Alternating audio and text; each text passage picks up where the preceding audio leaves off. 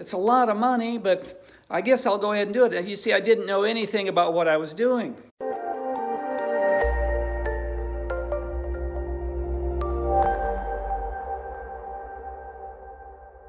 Hey everybody, Scavenger Steve back here with you. And I've got a little story for you today. It has to do with buyer beware. You sometimes can be overcharged. And this little story has to do with me getting greatly overcharged and how well, that's through the learning of the School of Hard Knocks, right? So I got greatly overcharged, and this story has to do with how I turned that back around. So this item that I'm about to tell you about cost me almost nothing now compared to really getting ripped off big time a few years back. So to cut to the chase here, I'm standing at 202 North 2nd Avenue. It's where my office is, and it's also an apartment complex known as Crestview Apartments. And this little story has to do with these heaters and air conditioners. So there we are. And I got into hotels and motels a few years back, and I never had to deal with this type of heater or air conditioner until then. And then I realized that all over the world, hotels, motels, and apartment complexes have this exact same size model. All right, so anyway, so I'm in one of the commons areas here, by the way. It's really a fabulous property. I got a really good buy on it, and that'll be another Scavenger Steve video for you set sometime in the future.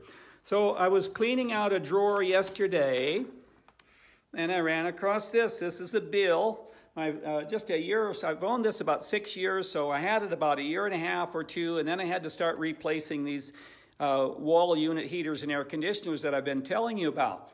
And so this is a receipt that I found in a drawer yesterday, and look at how much the guy charged me there. $1,350 just for the unit, $300 for the installation, $94.50 for tax, and the overall bill was $1,744.50. You see that? Take a second look. There you go. All right. So even at that time, and I said to him, you know, is this that sounds a little pricey. Well, he said, I don't make any money on them. I just get them, and I charge $300 labor to install. And I thought, well, he sounded so believable. And I thought, well, wow, well, it's a lot of money, but I guess I'll go ahead and do it. You see, I didn't know anything about what I was doing. So anyway, I have another little picture to show you. This is me with my mask on. This is COVID-19.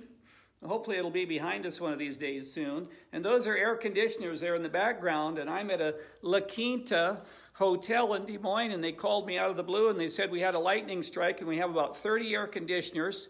We'll sell them to you. They only need to have their motherboard replaced, and we'll sell them to you for $50 a piece. One of my helpers in Des Moines changes those motherboards in just a couple of minutes, and he doesn't charge me anything because he's on a weekly wage, right? And he installs them for me just in a heartbeat. And so I'm thinking, the motherboards cost around $100. I'm paying $50 a piece for these. They're only 1 year old. So roughly $150, and this is like 4 or 5 years later that I paid what I just showed you there, $1,744.50. So when you take you go through the School of Hard Knocks and you take that big whappo right in the face, and you realize you've been taken advantage of. The guy sounded very believable. I didn't know what I was doing. All my other apartment complexes didn't have this style of heater. Little did I realize at the time that, as I just said a while ago, all over the world, all the hotels and motels and many apartment complexes have this exact same type of heater. It's the same measurement, left to right, up to down, the exact same measurement, and so on. So anyway, this is a little story about buyer beware, and it helped me to become even that much stronger of a scavenger. So I ratcheted that $1,744.50 downwardly to only $150 many years later. So I hope you learned something from that. As I said, buyer beware. Call around and educate yourself as much as you can before you hire someone. But I was in dire straits at that time, and I took the first guy that came along, and I was an experienced businessman. But I was in a new venture. It was the first time I'd ever tried to buy one of those types of heaters and air conditioners. So I hope you're able to learn a little bit from that. I always have fun making these. And so I will wish you a wonderful day and encourage you to go seize the day and scavenge your way, and give me a like and be sure to subscribe if you aren't a subscriber already. Take good care now. Bye-bye.